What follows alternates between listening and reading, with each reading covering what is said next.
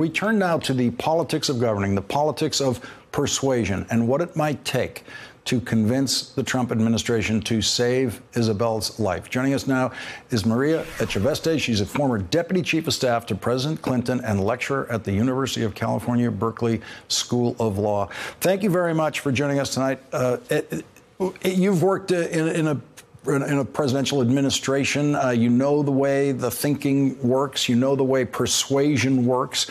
What would you suggest as a approach to try to persuade the Trump administration to pull back on what is a death sentence? I think the first thing to focus on is to understand what is motivating this administration, to try to figure out how to persuade them. And unfortunately, every step that this administration has taken on immigration is really rooted in what I believe is an effort to take discretion out of the system, because that's what this new rule is, to just summarily say, you've been here, we're no longer accepting as a reason for you to be able to stay here that you are having critical, essential medical treatment. It is to take that discretion and to basically lose the humanity, hide the humanity of immigrants. So I'm sort of at a loss, frankly, Lawrence, to say, how would I persuade this administration to withdraw this draconian view of immigrants as sort of not human, that they don't have stories and they're individuals, and that immigration authorities ought to be able to look at the context of each particular case and determine, in this case of Isabel, this is a case of life and death, as you heard from Dr. Harmitz.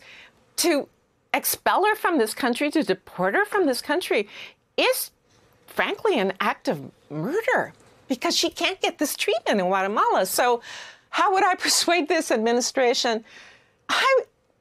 Somewhere we've got to find a way to appeal to there must be some humanity in them somewhere. Don't you think, Lawrence? I do, and that's exactly the perspective from which I'm covering this story. And I hope that it can reach people who have access to the president, whether they are in government or out of government, to make this case to him. This is a president who reportedly at the time, was moved by photographs of a child in Syria who was a victim of what was happening there. He was moved to missile strikes.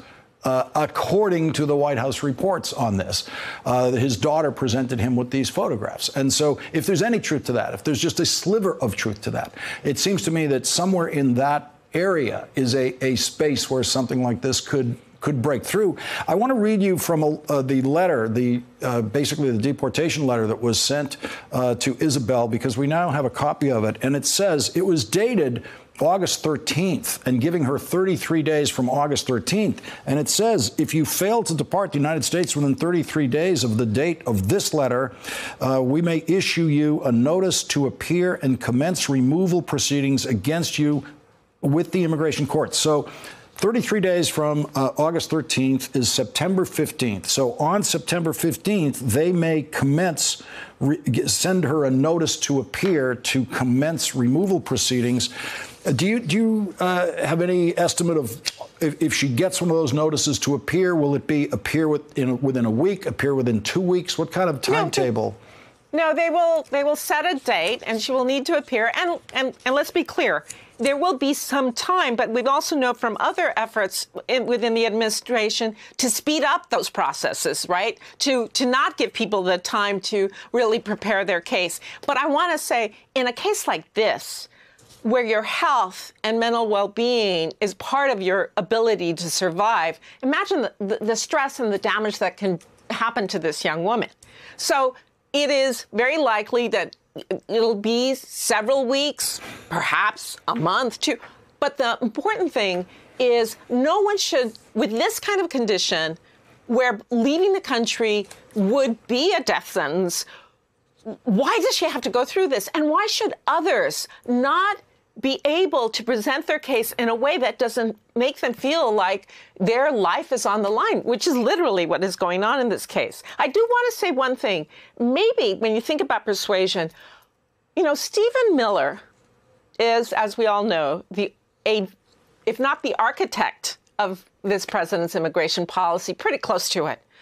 What would it take to persuade him to think of human beings when he's coming up with these policies? That these are lives and families and individuals, human beings with as much right to dignity as he has himself.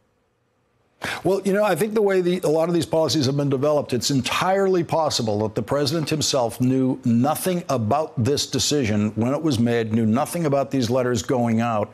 And I actually, in this case, hope that is true, so that the knowledge of it might be something that he can choose to reverse the more we get attention to this. Thanks for checking out our YouTube channel. Subscribe by clicking on the button below for more from The Last Word and the rest of MSNBC.